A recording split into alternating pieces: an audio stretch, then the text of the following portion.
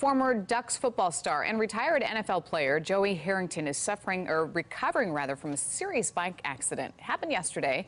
Harrington's father said his son spent the night in ICU after an SUV hit the back of his bike last night. K2's Emily Sinovic is live at OHSU, where Harrington could be released as early as tomorrow. But Emily, Joey wanted his dad to send a message. What did he have to say? It was a very clear message that if you are on your bike, make sure you are wearing your helmet. His injuries were serious enough. We're talking about a broken collarbone, punctured lung. He has staples in his head, a broken rib, pretty bad injuries, and he was wearing his helmet. He says that may have saved his life.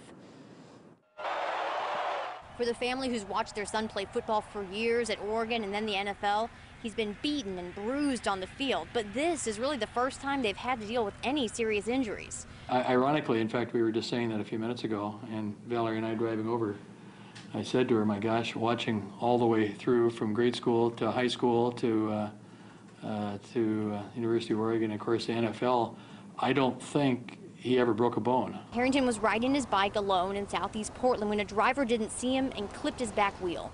Joey was hit from the backside, never saw it coming, and apparently flipped up in the air and landed on the hood of the car, which was an SUV, I think. The impact from the rear threw him up on the top of the car, where he landed on the side of his head, because I think that's where the lacerations that he had. John Harrington says he and Joey's mom are grateful he was wearing a helmet when he was hit. I wouldn't be able to say that it was the helmet that saved his life, but he came down on his head and his shoulder.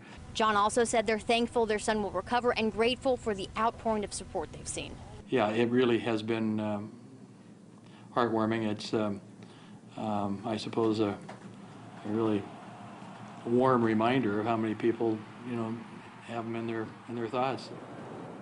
So his dad also wanted to thank the Good Samaritan that stopped by to help Joey when he was hurt. He actually got Joey's wife on the phone, who happens to be a nurse. She was able to talk him through it, help stabilize Joey while they waited for an ambulance. Now, as far as the driver is concerned, he was cited, but no charges at this time. He was very cooperative with police and stopped right away.